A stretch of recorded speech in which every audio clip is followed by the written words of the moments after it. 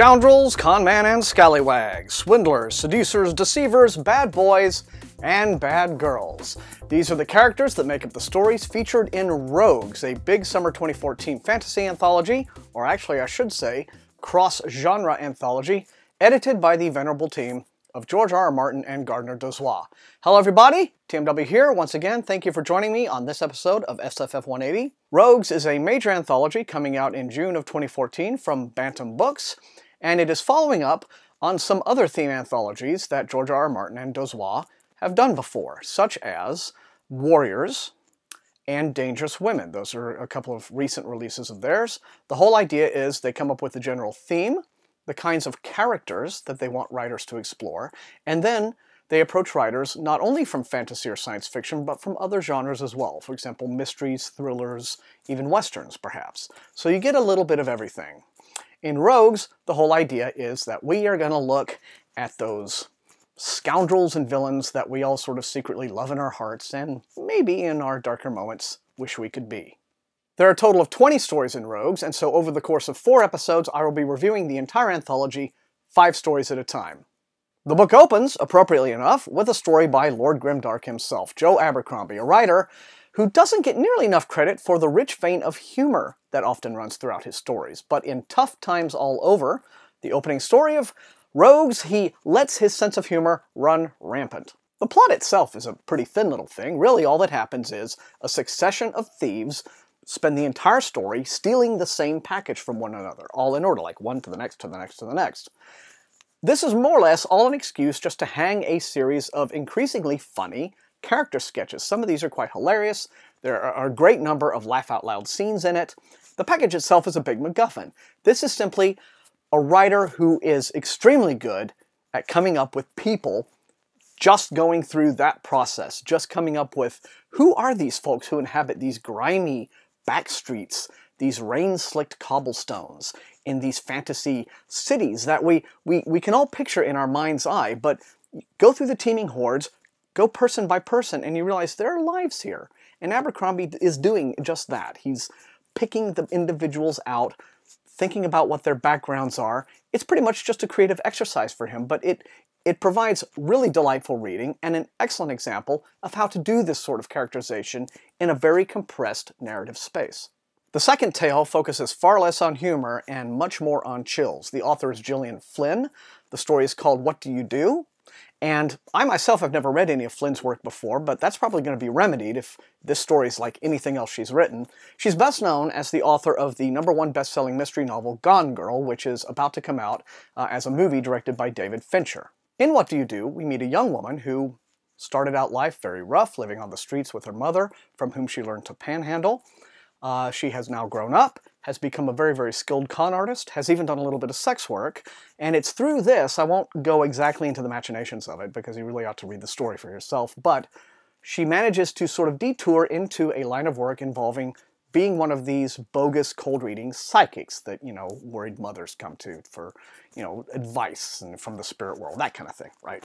But it's through one of these clients that her life takes a very fateful turn. Approached one day by a wealthy suburbanite housewife, she undertakes a job ostensibly easing this woman's mind by pretending to cleanse the house of evil ghostly spirits. And for a while, the story does seem like it is going to go along a bit of a supernatural ghost story bent, but then it becomes darker, more twisted, psychological.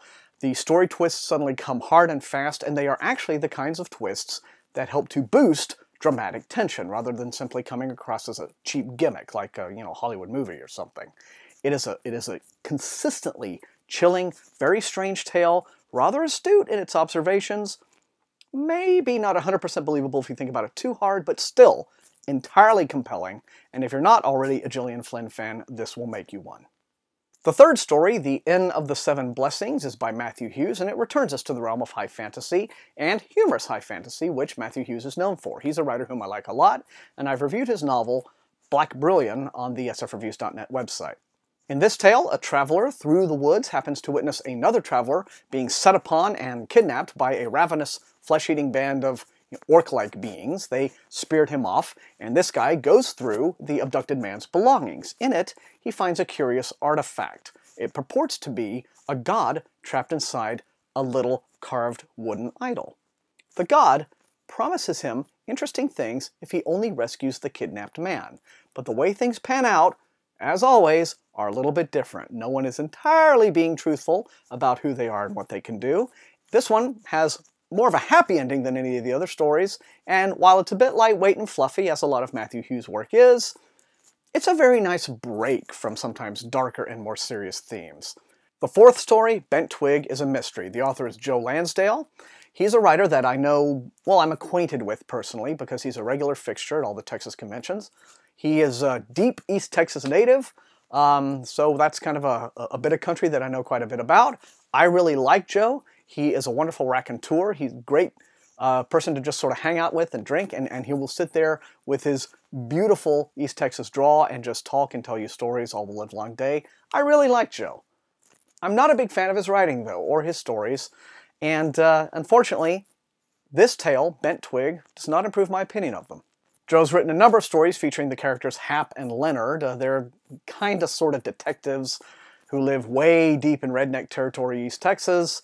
In this story, Hap decides to help his wife's daughter from a former relationship who has become swept up in a world of prostitution and drugs, and so he decides to kind of go rescue her when she goes missing because her pimp has done something with her, and then it all leads to horrible things. And it's just ugly and bad. I'm sorry. The story is full of attempts at humor, including an extended and very weird scene at this small-town talent show, where the humor just feels incredibly forced. It's like he is trying to derive wit out of these characters who are supposedly characters that you would think you would have some affinity for because, you know, they're from his patch, right? But while he's not really engaging in redneck stereotypes, he's still just setting a lot of these people up for, you know, the buck-tooth ridicule.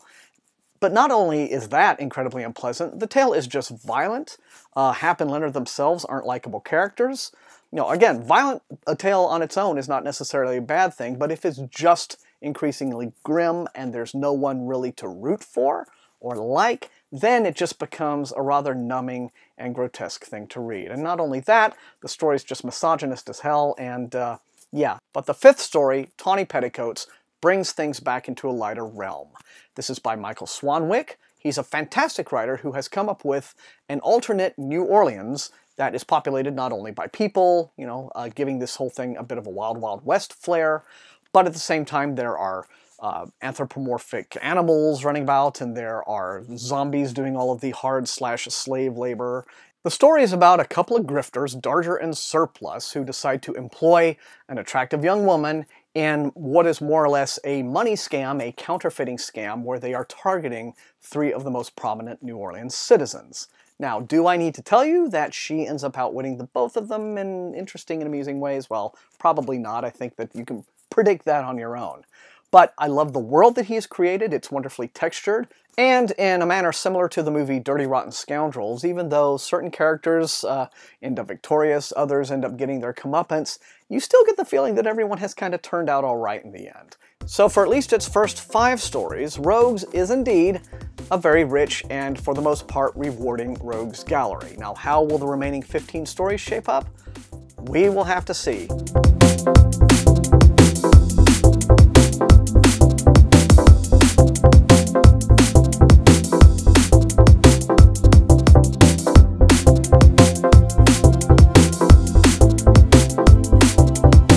For now, that's all I've got time for in this episode of SFF180. There will be 3 more episodes in which the remainder of the Rogues anthology will be reviewed, so please keep an eye out for those. But remember, these are reviews. You will not always agree with me, but please like, share, and sub if you enjoyed watching. Subscribing is most important, of course, helps the channel grow. And until I see you next time, my fellow scoundrels, happy reading.